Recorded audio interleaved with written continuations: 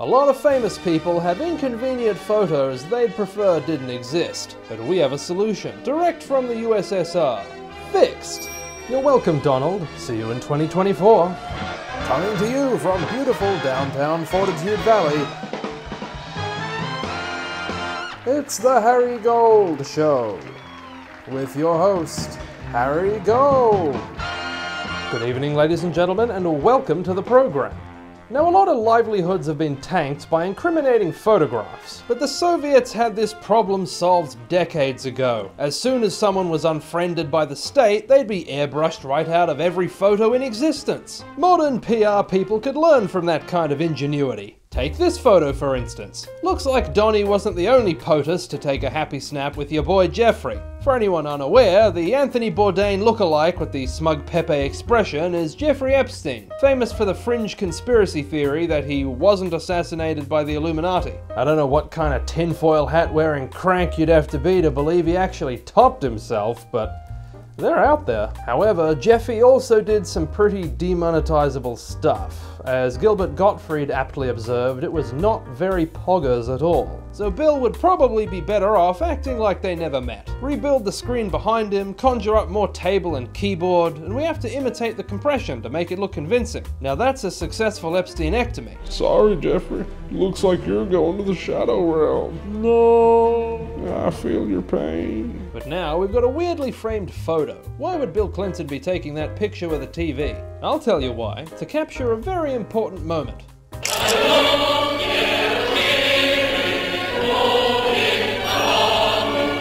Number 3. Burger King foot lettuce. The last thing you'd want as a Burger King worker is to be publicly humiliated for being a blithering imbecile, but as it turns out, that might be what you get. Well, here's a photo that someone out there would rather forget. This clever cookie posted this snap of himself to 4chan, and in mere moments the forum figured out where it was taken, called the Burger King, and informed the local press. Not only was the chump canned within 24 hours, but because of a popular video by the YouTuber Chills, his stupidity became a meme as well. But we can undo this little PR disaster. It's just a matter of cleaning away the lettuce. Now instead of Burger King foot lettuce, it's Burger King Bigfoot.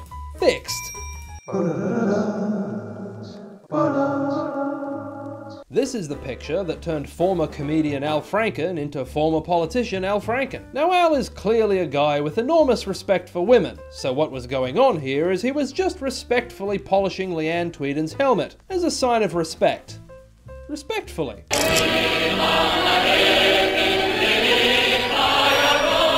Here's another one that could have been a problem. I'm sure you recognize Barry Obama, the first Irish president, but it's the chap to his right for whom we are calling in the commie cavalry. Meet Louis Farrakhan, religious leader, bow tie enthusiast, and all-around fun guy that made a big splash in the 90s for giving such colourful quotations as Hitler was a very great man.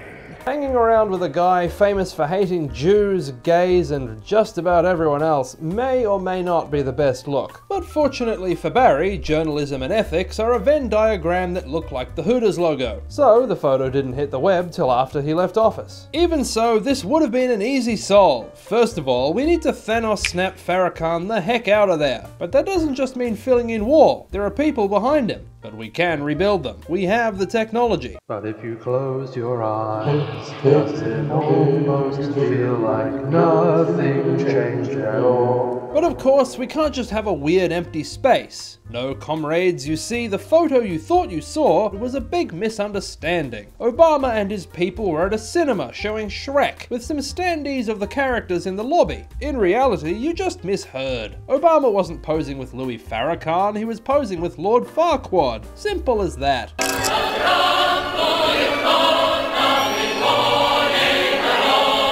Uh-oh, Prince Andrew, that's not very cash money of you. I suppose it's a good thing for the royal family that it never really happened, isn't it? In actuality, it was just Andy spending some perfectly legal and above-board quality time with a friend. Or maybe his other friend. Fixed.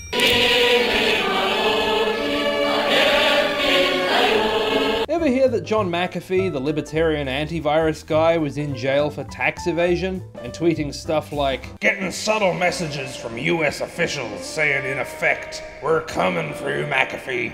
we're going to kill yourself. I got a tattoo today just in case. If I suicide myself, I didn't. I was whacked. Check my right arm. I am content in here. I have friends. The food is good. All is well. Know that if I hang myself a la Epstein, it'll be no fault of mine. Bom bom bom da da da da da da da. Bom. Don't worry, CIA. You missed a spot, but we've got you covered. Fixed. It's an indisputable fact that in order to be a legit rapper, you either need a fake name that sounds like it was made up by an infant, Snoop Doggy Dogg, Puff Daddy, Flavor Flav, or a real name that sounds like an obese 18th century wine merchant, Chancellor Jonathan Bennett, Jonathan Lindale Kirk, Calvin Cortazar Brodus Jr. It's in this latter category that we find Jacques Berman Webster II, aka Travis Scott Burger Scott. Now before old Trav was famous for face rubbing and criminal negligence, this was probably the most notorious image of him. See, here's something you need to know about the Burger Boy. Man gets a new Lamborghini, it's brown. Teams up with Air Jordans, they're brown. Need something for the red carpet? That's nice, but do you have it in brown? In other words, it's possible that he might have a favorite color. So naturally, when the man decided to go as Batman on Halloween, you know he was going to get creative with the color palette, and a 6-foot cockroach is one of the nicer comparisons furnished by the Worldwide Peanut Gallery. The man was so resoundingly clowned upon that he dropped Instagram altogether. Now let's see if we can't unhappen that for Scotty Boy. He never went to any Halloween party as a funky sepia Batman. That would be silly. No, Travis simply decided that he wanted a costume in his favorite color and made the most sensible choice. A large bottle of Hershey's chocolate syrup. That's another regrettable photo. Fixed.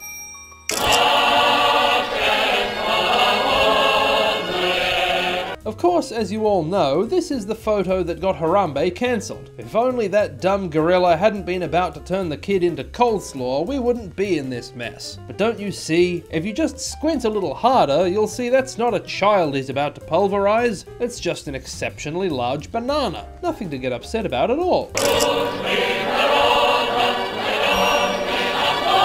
According to our CCP overlords, Tiananmen Square never happened. Who's Tiananmen? What even is a square? American capitalist propaganda, that's what. There was never any protester, there was never even anything to protest. Just a kid playing with his toys. That's all.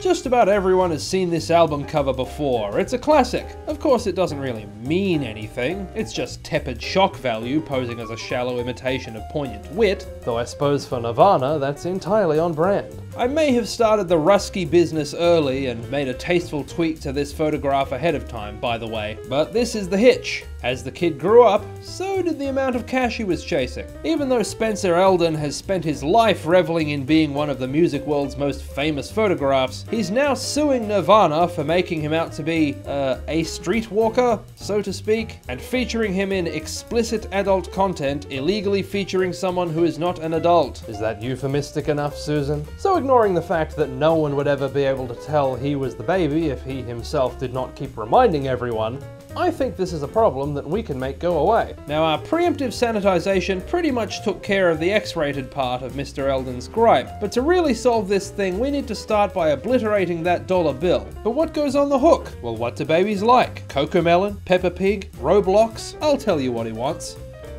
That's right, it's either that or a yummy Dido Buddies dinosaur nugget.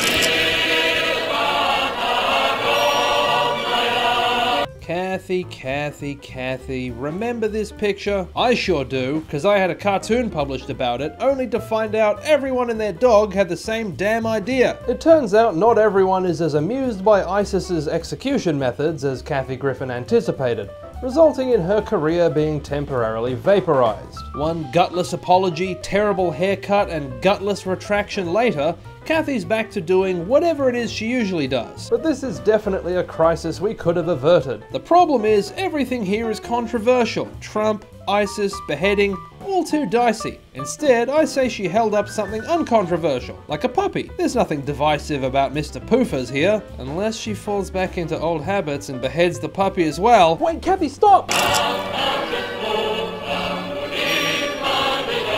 In the midst of Activision Blizzard imploding over a colourful variety of scandals, a photo came out of Blizzard developers in a room called the Cosby Suite. Seeing as it predates things really hitting the fan for Cosby himself, odds are the name is a coincidence. But that doesn't mean it's not a bad look. So we can repair the unfortunate optics by changing the photo to one of someone the internet is unironically less likely to get upset about. Fixed.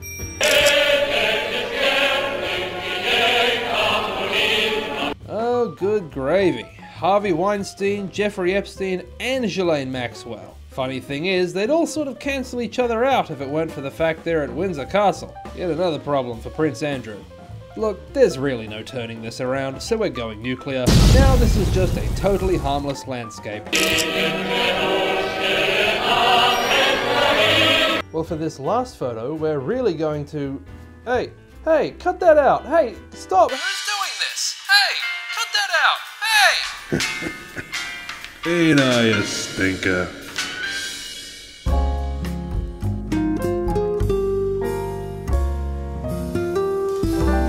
Let's play a game. I'll draw someone famous, and the first 3 people to guess who it is in the comments get a shout out when I tell you the answer in the next episode. If your money was on Jack Ma last time, you were absolutely right. Once again stolen by Danny Nolan was first place. There's nothing jarring about Snow Pickles landing second. Then it's better Nate than never, eking out third. Well done everyone, thanks for playing. It would appear that the word of the day is DOWNTURNED, downturned. For instance, the decidedly droopy eyes on today's subject are downturned. When frequenting their characteristic state of ascension, the eyebrows on this person are also downturned. Though their nose appears to be braced for derision, so enduringly turned up, is it? And I do not accuse another man's snout of elitism lightly. Conversely, their gap-toothed underbite is also downturned. How's that for a twist? Now who could this be? If you know who that was, let us know in the comments. And if you're down with the struggle, consider liking and subscribing. For the fatherland. But this has been the Harry Gold Show, so until next time, stay safe, and God bless.